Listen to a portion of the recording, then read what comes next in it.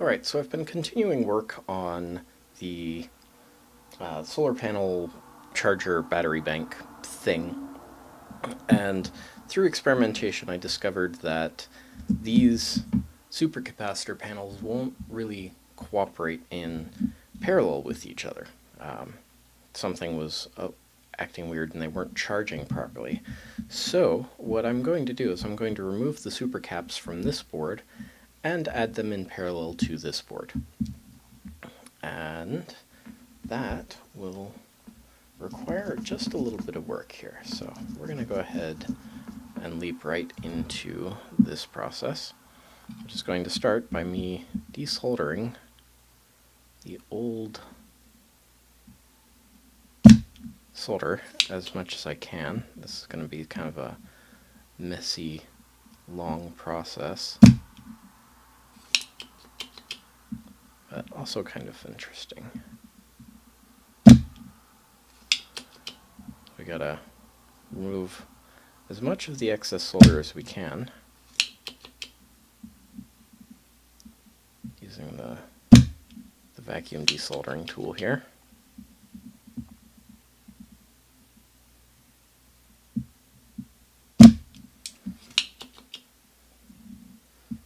Making a little pile of solder shavings here. Come on, there we go. Of course, I'll hold on to this this board. Probably order some more super caps to replace the ones on this one.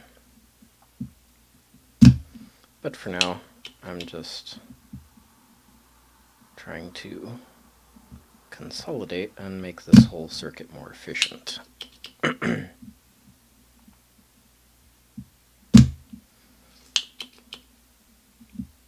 So there's the bulk of the solder removed from the supercaps.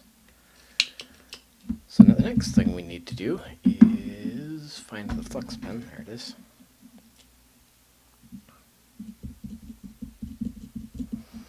We'll just dab a bunch of flux onto the joints, like so. And we'll grab the braid. We'll go ahead and get some flux on it as well. Good solder braid has flux powder impregnated into it, but liquid flux is always superior. And then we'll just at least try to remove the remaining solder from these joints. Come on. This might be a little bit more challenging than I originally thought. Oh, that's really warm. Come on. Of course, it's right on the end, so I don't get a lot of leverage for removing the solder, but I just gotta be patient and work on it. Come on. Might find myself having to increase the temperature of the iron here.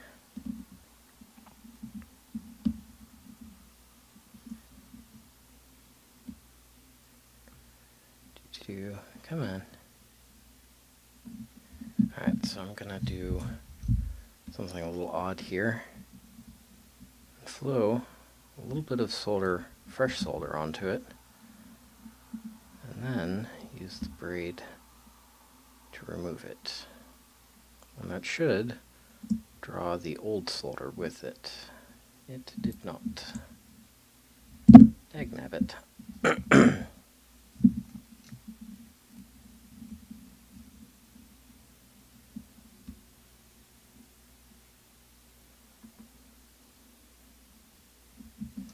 Alright, well, you get the point of this process. I'm just going to jump cut real quick and come back to when I have them removed. Alright, and we're back after that rather tedious process. I have removed the capacitors from the old board, and now my goal is to solder them into place sort of like this. So what I'm going to have to do is... how exactly do I want to go about this? I mean, I could probably... Well, I can't do that because I already bent the leads around, so I need to do it like this.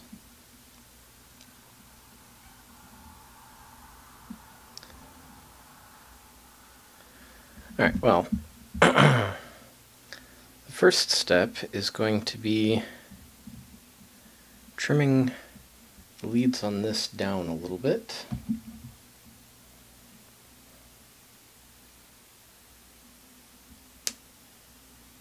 I think that should be sufficient.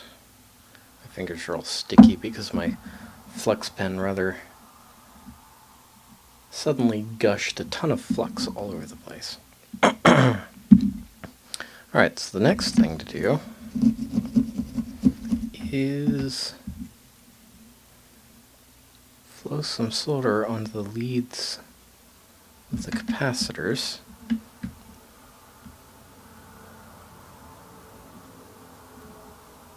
Like so.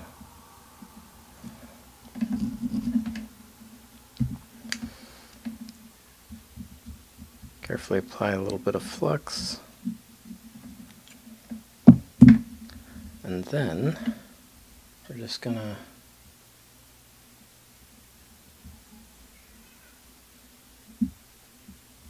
go find out what the cats are doing. I'll be right back. Alright, so I broke up the cat fight and refined my technique a little bit, and now we'll just pick up where I left off. So I went ahead and trimmed down the leads on these capacitors to make them a little bit more manageable, and then I touched them with a little bit of solder on those leads. Now I'm just putting on a little bit of flux. I've already applied flux here.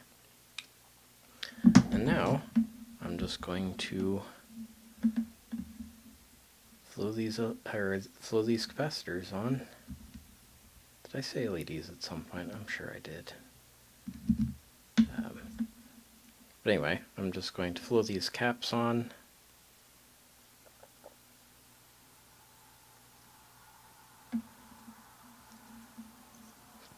Hopefully. There we go. That's good enough. It's not pretty, but it doesn't have to be.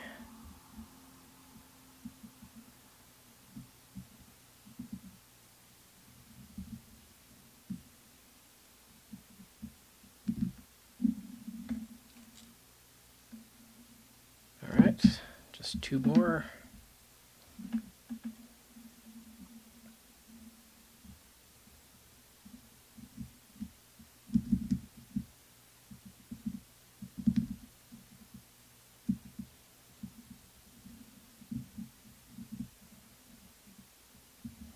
And the last one. Alright. So the way I've now configured this, it'll take twice as long to charge, but it'll hold twice as much energy.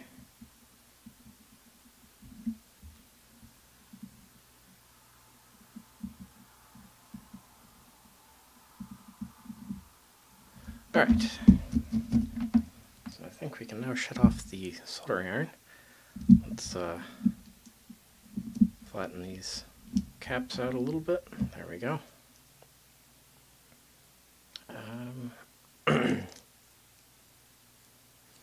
Looks fairly good. Let's see if it'll charge up. So I'm just going to reach over here. Oof. Grab an appropriately sized power supply, or appropriate voltage power supply, and let's go ahead and see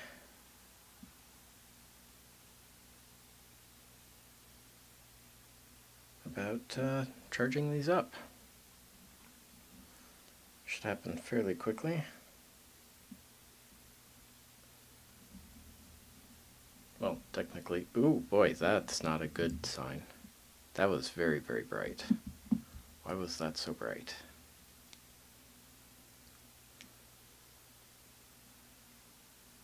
That's why that would be so bright. I did not adequately solder one of these joints.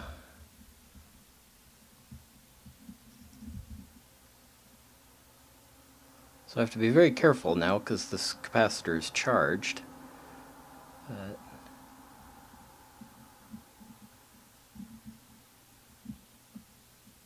There, that should be...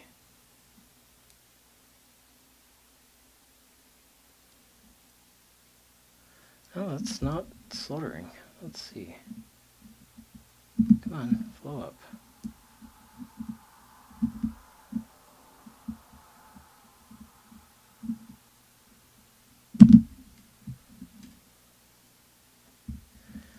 Alright.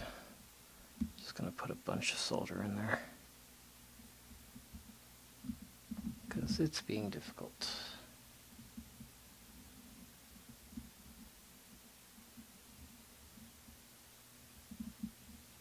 There we go.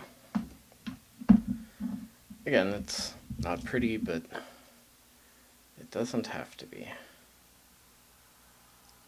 Alright, let's try this again.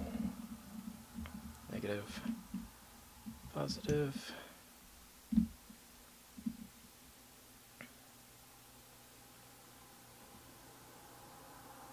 Alright, we should start seeing lights coming on here pretty much at any moment. We're at 15 volts, 16 volts ish. Alright, we got some activity on the overcharge protection circuits. Let's let them continue here.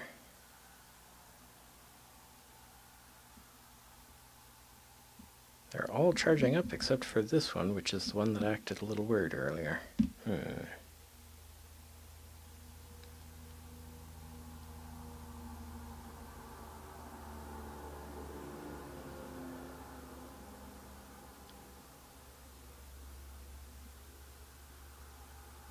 Well, let's grab the multimeter and see what the voltage is across that particular capacitor.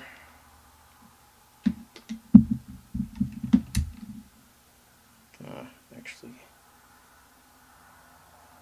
turn the voltage just a little bit higher. Oh, there we go. Now it's working. Okay. My power supply voltage sagged a little bit, so it wasn't charging the capacitors. Those are actually getting pretty warm, but it's not a current regulated power supply. So that's a successful modding of those supercaps. So these are now ready for installation into the solar battery bank project. So I guess this will be part one of integrating the solar battery bank, the supercapacitors. So if you haven't already, consider clicking here to subscribe. Right over here is a video that YouTube thinks you'll find interesting based on your watch habits. And right here will be, I guess I'll put the prototypes playlist here. In the future it'll be, of course, the solar panel playlist. And then, of course, right here will be a link to Patreon, which you can sign up there to help support projects like this. Thanks so much for joining me, and we'll see you next time.